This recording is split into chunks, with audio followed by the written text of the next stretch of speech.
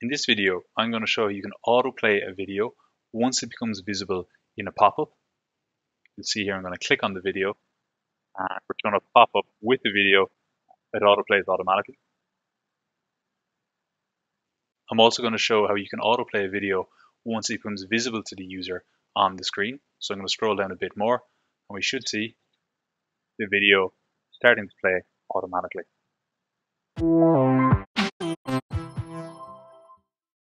So I have a basic landing page here, and let's say I want to add a video in the hero section here that's going to display my product.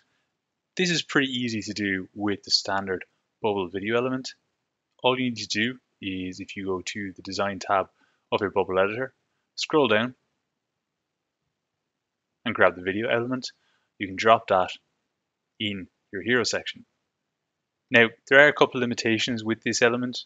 Number one, as we're going to see in a second, the video has to come from either YouTube or from Vimeo. So you can't play videos that have been directly uploaded into your bubble database, but let's just go with YouTube for now. So let's say I want to play this video here. All I need to do is grab the ID, which is at the very end of the URL here. Grab that and then paste that into the video ID.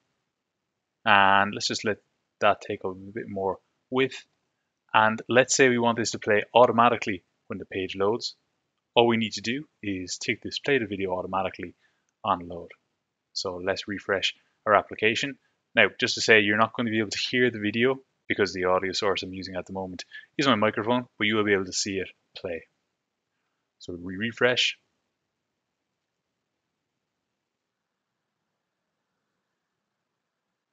And you can see that video is playing straight away, but we are stuck with playing from YouTube, which means we have the YouTube branding. The same would hold true from Vimeo.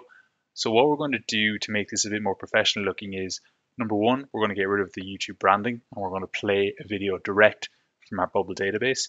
And I'm also not going to have this autoplay on page load. Instead, what I'm going to do is I'm going to get the video thumbnail up, and then when the user clicks on the video, a pop-up is going to show and the video is going to autoplay in the pop-up. To achieve all this, we do need to use a plugin, and the plugin we're using is the Universal Video Player plugin. This is a Grandver Tech plugin. You can add it to your bubble app by searching for Universal Video Player in the Plugins tab. Once you have the Universal Video Player plugin installed, you're going to have access to a new element, and that element is the Media Player element. So you can see here under Visual Elements, we also have Media Player. I'm going to delete the standard bubble video element. I'm going to grab my media player element and drop it in the same section of my hero. And you'll see here there's a couple of things we need to fill out. The very first thing that's being highlighted is the skin. And the skin essentially decides the style of the video player. There's a couple of different ones to choose from. I'm just going to go with base for the purposes of this video. And then we're also going to need to set a video source. What I could do is I could just take the URL of my YouTube video, copy that and paste it in here. That would get me the exact same outcome as I had the first time around, but that's not what I want to do. Instead, I want to play a video that I've uploaded to my bubble database, and I've already done that. If you go into my database and look at data types, you'll see I've created this new data type called video. That is two custom fields, file, which is a file value, and title, which is a text. And if we look at our app data tab, you'll see here I have one entry. If we open that up, you'll see we have an MP4 file, and we have the title, which has come from the title of the video itself. Just to give you a quick sense of how you can upload your own custom videos, I have created a page here called Upload Video. It's super simple. All I have is a file uploader, and every time a file uploader's value is changed, I'm essentially creating a new video, and I'm setting the file to be equal to the file uploader's value and the title to be equal to the file uploader value's file name. So now that I've shown you the video in the database, I'm going to play that in my Universal Video Player. Go back to design, and what we can do is, instead of having our YouTube link, we can insert dynamic data. We can do a search for video, and again, you may wish to access this in a different way. I'm simply going to take the first item in my database, because I only have one, and I'm going to take its file. So let's refresh our app and just see how that looks.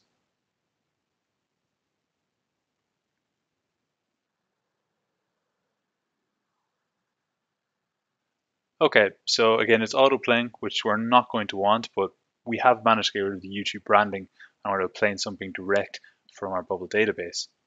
I'm just going to make a couple of changes. I'm going to, first of all, let this take up a larger width, make it a slightly larger height. And then what I'm going to do next is, if we go to appearance, I do want this video to autoplay, but only in the pop-up that we're going to trigger in a second.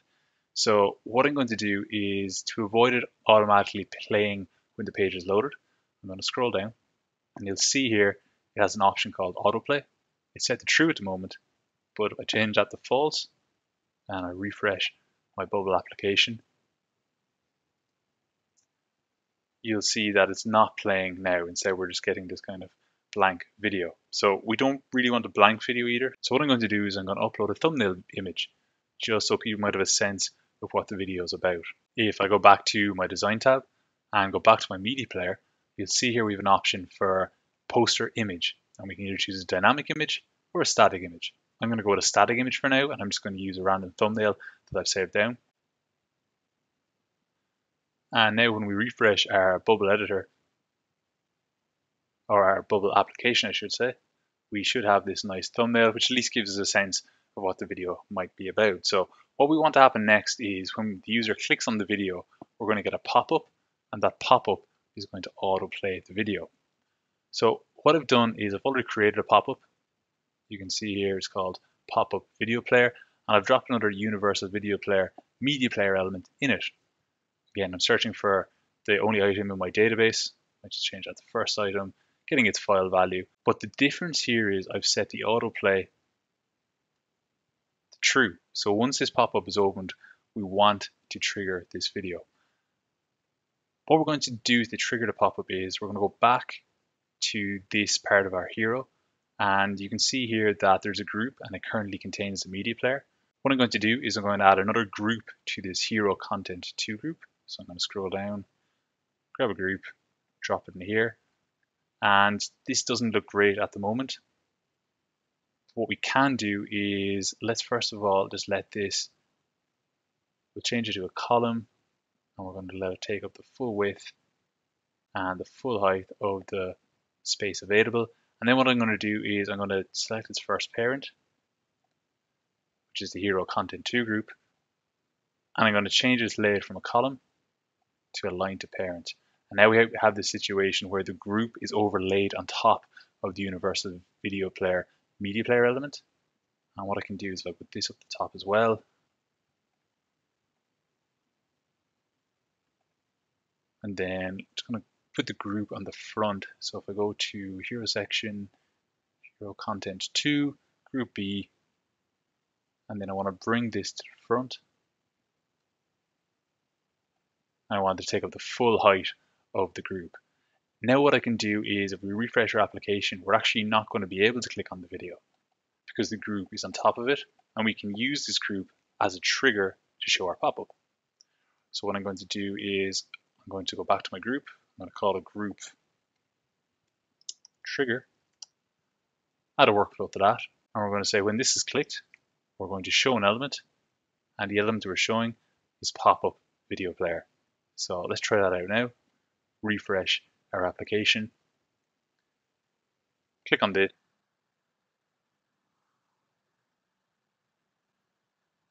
We're shown the pop-up with the video in it, and it's playing automatically. So this is more in line with what we wanted. One small issue is I'm going to restart the video by pressing play, and you'll see when I click out of the pop-up and close the pop-up, the video is actually going to continue playing. So we're going to need to deal with that. So let me just show you. Click play,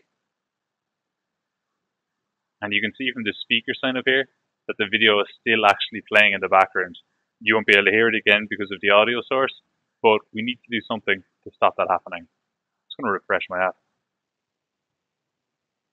And what I'm going to do is I'm going to click here to add an event in my workflow. And we're going to say when a pop-up is closed, we're going to use one of the actions under element actions. And again, because we've installed the universal video player, we have a bunch of different actions we can choose from. And the one I want to do is pause a media player.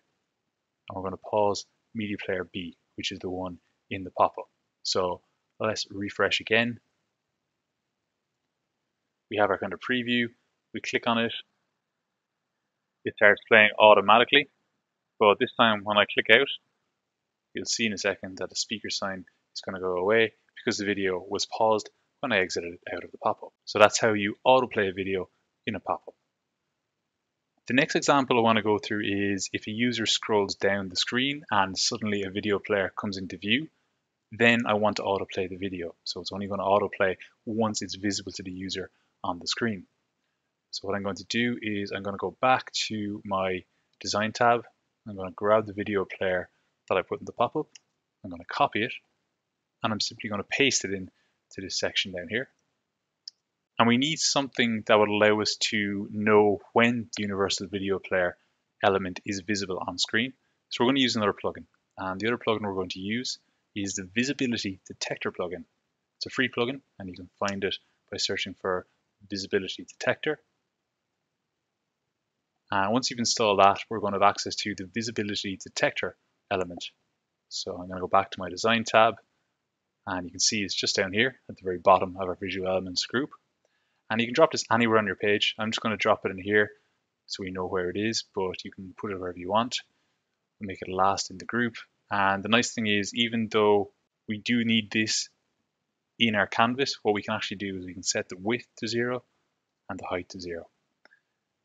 If we go back to the appearance tab, you'll notice here there's an element ID field that comes with the visibility detector. And what we can do is we can reference the media player element in this element ID. Now, in order to do this, you're going to need to go to the settings tab of your bubble editor, click on general, scroll down to the very bottom here, and then under advanced options, you'll see the second advanced option is expose the option to add an ID attribute to HTML elements. You need to make sure that this is ticked. Once that is ticked, what you'll find is that on every element on your page, at the very bottom of the appearance tab, you'll have an option to add an ID attribute. So I'm going to call this media player scroll. I'm going to copy that, and then I'm going to go back and find my visibility detector. So let me just reveal this in the element tree, and then I can see that the visibility detector is here. I'm then going to paste that element ID into the element ID field. And now when I go to workflow, what I can do is I can click here to add an event. I can say under elements, when a visibility detector enters the screen, I can play my media player. So this is allowing us to play the video once it enters the user screen. So we'll play a media player. We're on media player C. And then what I might do is I just might make sure that this is as close as possible to the universal video player. So let me just make that a bit more visible for a second, because you can see there's a bit of a gap between them. So what I might do is actually just group the two of these in another group, and we'll put them in a row container. And then what I'll do is I'll set this to 0 and 0 again. Okay, so let's test that out. We'll refresh our landing page.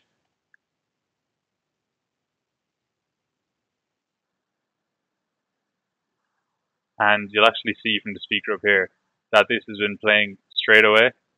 And the reason for that, I'm just going to refresh my app, is because I forgot to set the autoplay on this to false. So even though this whole video is about autoplaying videos, we actually don't want to autoplay this. We want to trigger the autoplay once it becomes visible on screen. So let's try that again. Refresh our app. And nothing's playing, but if we scroll down, you'll see it starts playing. So again, it's only playing once it's visible to the user on screen.